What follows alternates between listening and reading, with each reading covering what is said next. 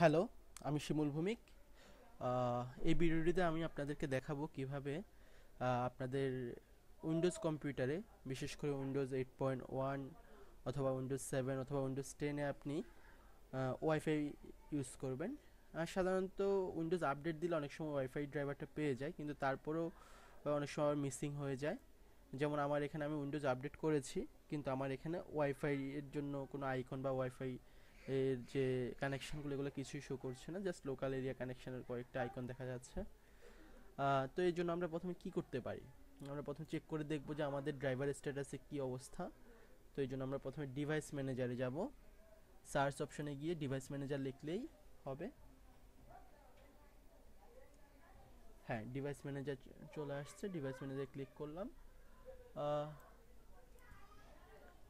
Device manager এসে আমরা দেখব এখানে যে নেটওয়ার্ক অ্যাডাপ্টারটা, হ্যাঁ নেটওয়ার্ক অ্যাডাপ্টারে ক্লিক করব। এখানে আমার যে নেটওয়ার্ক অ্যাডাপ্টারে কী কী ড্রাইভার ইনস্টল করা আছে এটা দেখা যাচ্ছে। ওয়ান ওয়াইড এরিয়া নেটওয়ার্কের জন্য বেশ কয়েকটা ড্রাইভার ইনস্টল করা আছে, আর দুইটা ব্লুটুথের ড্রাইভার দেখা যাচ্ছে, একটা জিবি ফ্যামিলি কন্ট্রোলার ড্রাইভার আছে, কিন্তু ওয়াইফাইয়ের কোনো ড্রাইভার এখানে পাচ্ছি না। অনেক সময় এটা হয় যে আপনি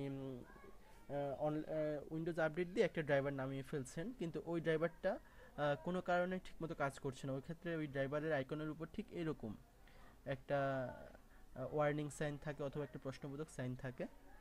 তো যাই হোক, এখন এরকম হলে আমরা জাস্ট ওই ড্রাইভারটার উপর ক্লিক করে তা আনইনস্টল করে নিব। এরপর একটা নতুন ফ্রেশ ড্রাইভার একটা ওদের হোম সাইট থেকে ডাউনলোড করে নিব। তো আমরা আমাদের কম্পিউটারের টাইপ ওয়াইজ একটা ড্রাইভার নামাইতে পারি। যেমন আমি আমার কম্পিউটার ভার্সন হচ্ছে SR-E5573। তো এই ড্রাইভার নামানোর জন্য আমি এসআর এর হোম সাইটে যাব, এসআর ড্রাইভার লিখে সার্চ করব প্রথমে, এসআর ড্রাইভার্স,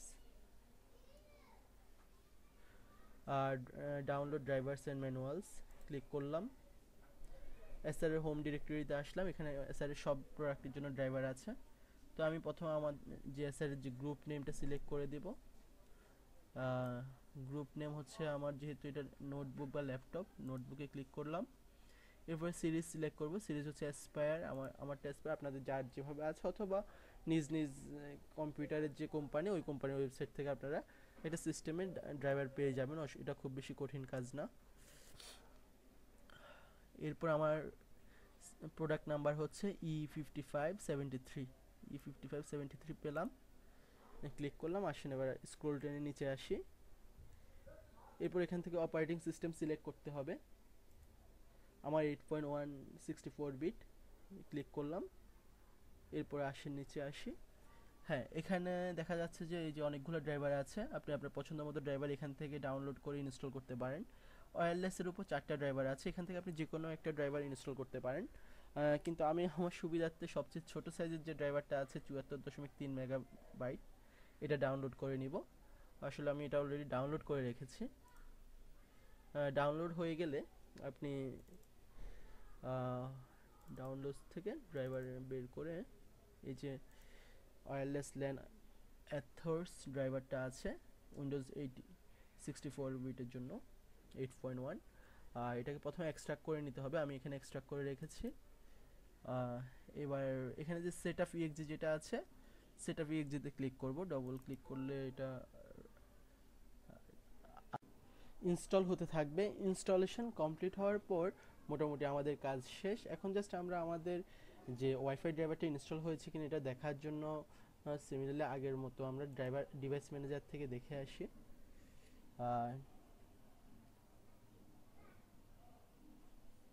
ডিভাইস ম্যানেজারে ক্লিক করলাম, আর নেটওয়ার্ক অ্যাডাপ্টার ক্লিক করলাম। এখানে এখন দেখা যাচ্ছে যে আগের যে ড্রাইভারগুলো ছাড়াও এখানে কোয়ালকম এথার্স যে ওয়্যারলেস নেটওয়ার্ক অ্যাডাপ্টারটা সাকসেসফুলি ইনস্টল হয়েছে। যদি সাকসেসফুলি ইনস্টল না হতো তখন আবার এই যে ওয়ার্নিং সাইন দেখা যেত, যেহেতু আমাদের কোনো ওয়ার্নিং সাইন নেই, তার মানে আমাদের ওয়াইফাই ড্রাইভারটা ঠিক মতো ইনস্টল হয়েছে।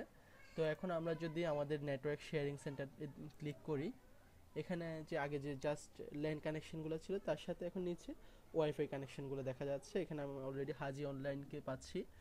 এরপরে আমি ইচ্ছা মতো আমার ওয়াইফাই রাউটারের সাথে আমি কানেক্ট করে ইন্টারনেট ব্রাউজ করতে পারবো। তো ধন্যবাদ সবাইকে ভিডিওটি দেখার জন্য, আর এরকম আরও ভালো ভিডিওর জন্য আমাদের চ্যানেলটি সাবস্ক্রাইব করে রাখবেন। Thank you.